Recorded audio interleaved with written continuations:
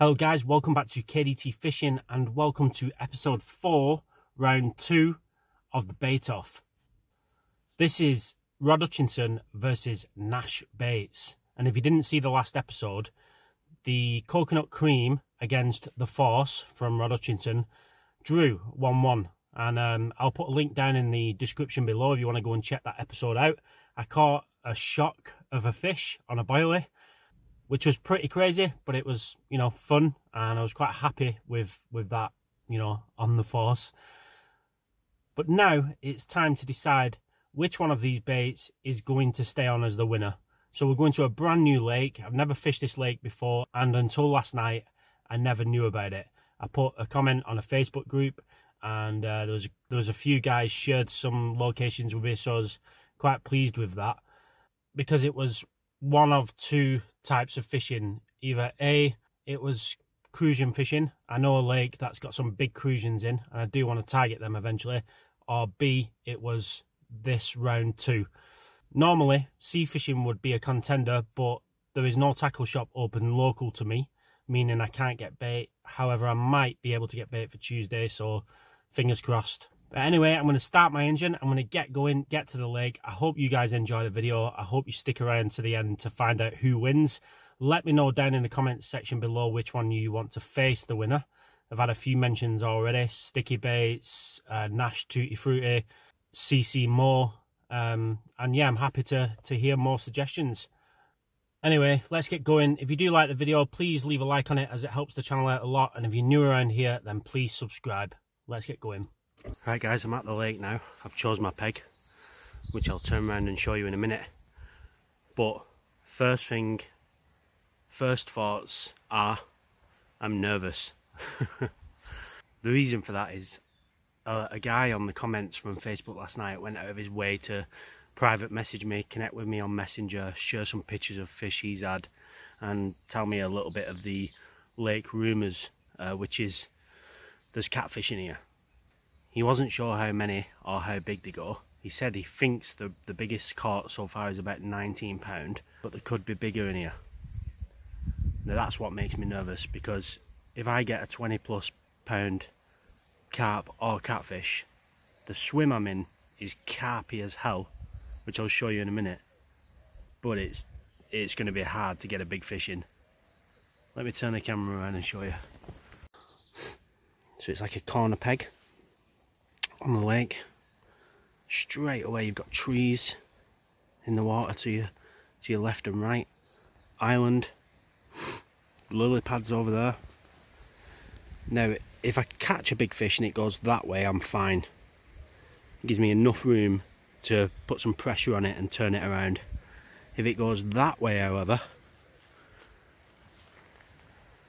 I am screwed.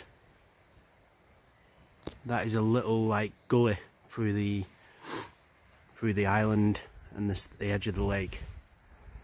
Now we're meant to get 40-mile-per-hour winds today, so I wanted to fish a little bit out of the wind if I could. But then this just looks so good. I mean, look at it. It's friggin' stunning.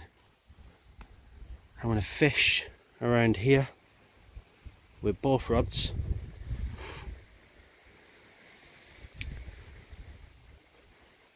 And I'm going to start setting up now. I'll speak to you in a minute when we've got the rods ready.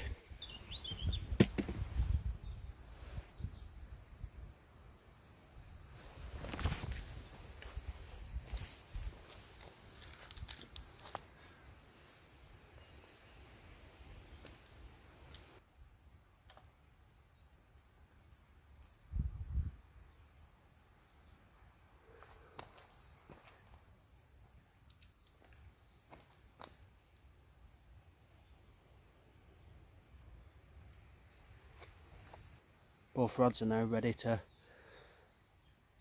get the bait on and get casting. I'm just going to do a couple of things before I do that. I'll show you what it is that I am doing. So one of the things I forgot last time was my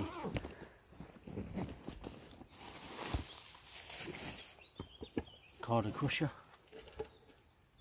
which I usually have with me, but it's been that long since I properly carp fished. I cleaned all my gear recently, but it was a bit all over the place. There's the Force, and there's the coconut cream. They're in a bag like this because they were in a 5 kilo bag, and I split them up.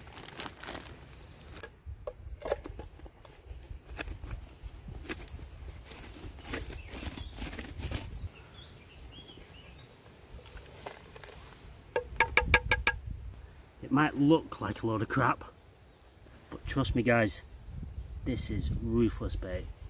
Let's get my hands washed. Right, I'll show you the setup of both rigs. Both again with a sliding method feeder. The swivel pushes in a little bit, but as soon as you get a take, the strength of the fish taking it pulls that out. So if I am to get snagged, the fish is not going to be trailing any sort of weight lead. And then I've shortened the hook link to about 7 inches, and it's to a size 6 ace with a bait screw and a quarter kicker again. I'm going to do this to both rods and then we'll get them cast out. And then with the bait, I'm just going to cut them down a little bit, trim basically that top layer where the boil is dried out. I like to do this just, you know, it's like fishing with a 12mm boilie then, and it gives it that fresh coating of hopefully scent, and bombs away.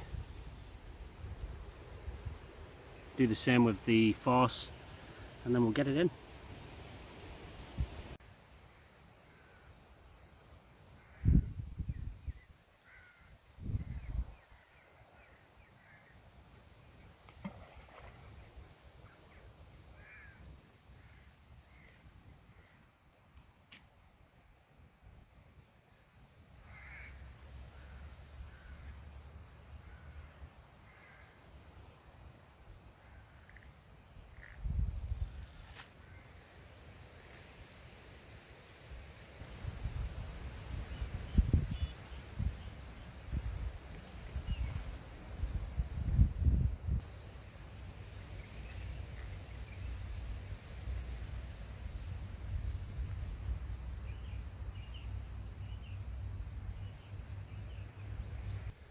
Right, so both rods are in,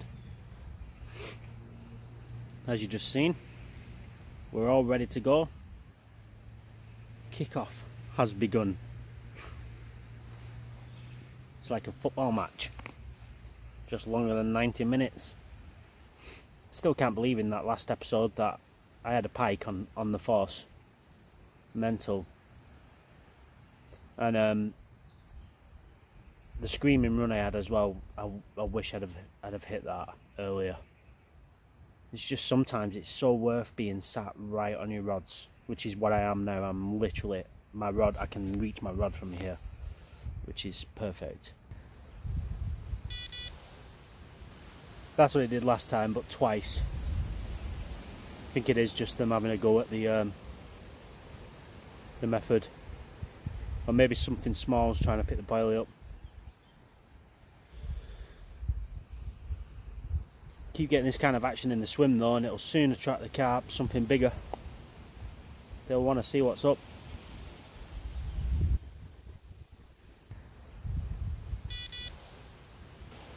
Left rod has calmed down a bit now.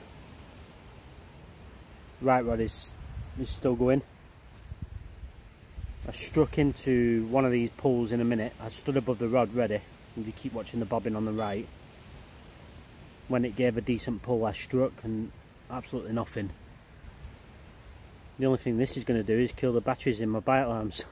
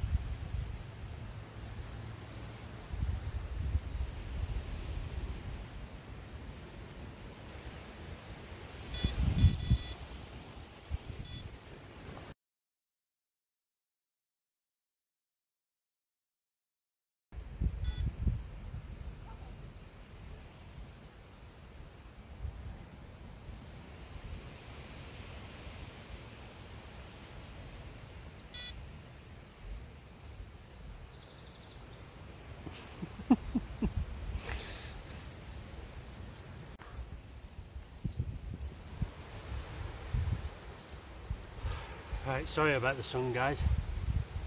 My feelings were right. It is roach. Which technically means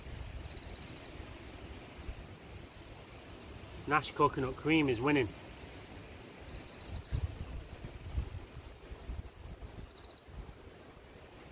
Whether it counts or not, I don't know. We'll see. Right, it's 11 o'clock. Still no carp. Still being plagued by them roach. And obviously with this being a smaller water, I only wanted carp to count today. But if all we end up with is roach, then should it count? I think I'll let you guys decide that. We'll see at the end, see what happens. It's 11 o'clock. Swim's still alive. I've thrown some boilies in now as well, just over the top of the rods. Mixture of both boilies. And we'll see how it goes.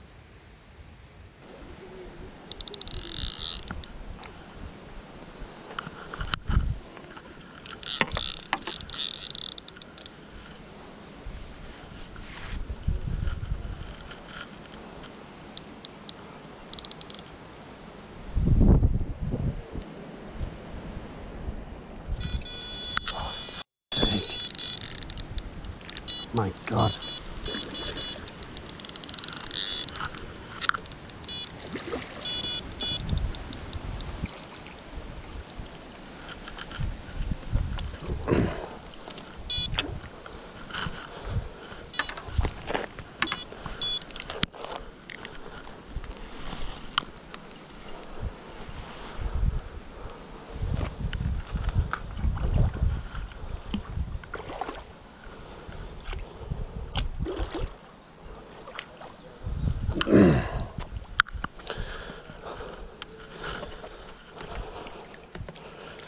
Bloody hell. Well, oh my goodness, pestered by roach all day, and then hopefully the GoPro picked up. I got a take, playing the fish, and the other rod went. Friggin' hell, I thought the force has got it here, and then Coconut Cream went. I'm just going to show you one of the fish quick, and then I can get one of them back. There's the first one on the force.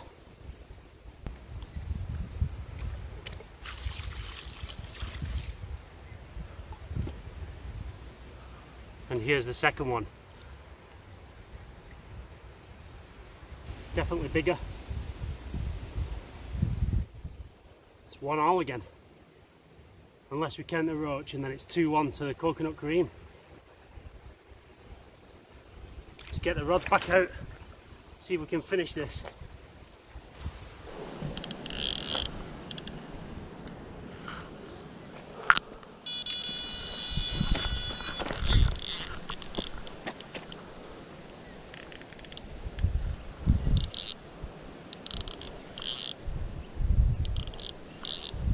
Oh my God.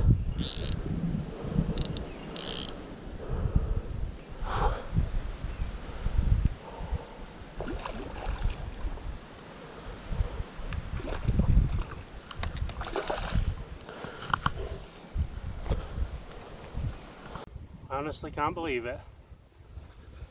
The GoPro is still recording from them first two fish.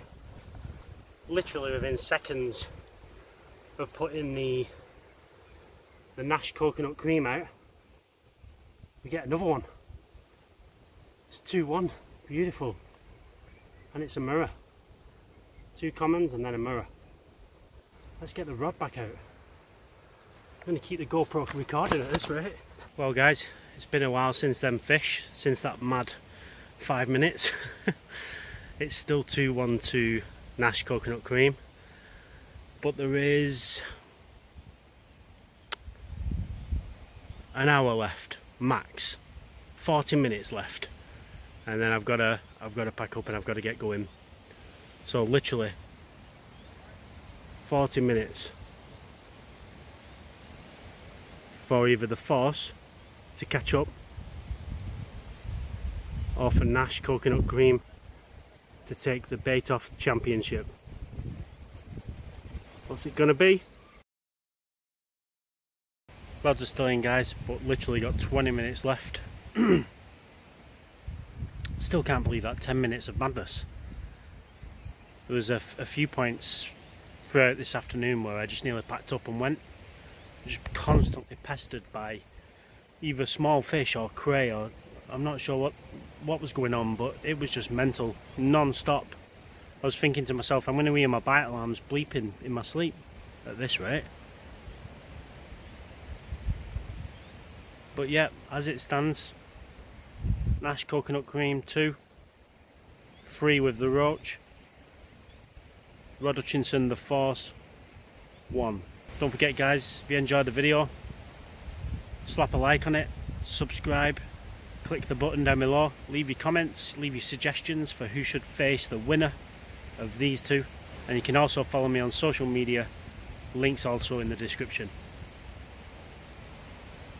Come on, one more fish, just not a draw. That's it, guys, game over. It is game over. Nash Coconut Cream is the champion. I'm kind of glad in some ways, you know, the Force has caught me some really good fish, but you know, it's nice to mix it up, have a new champion, choose another bait to go against something that's not been in every video since this started. I'm happy with how the day turned out. It's nice to see some carp again, just after spawning. We'll definitely be targeting some bigger carp once some of the other lakes start to open, so stay tuned for that. But that's it, guys. As always, thank you for watching. Leave your likes, leave your comments, subscribe, and we'll see you in another bait off very, very soon. Thank you.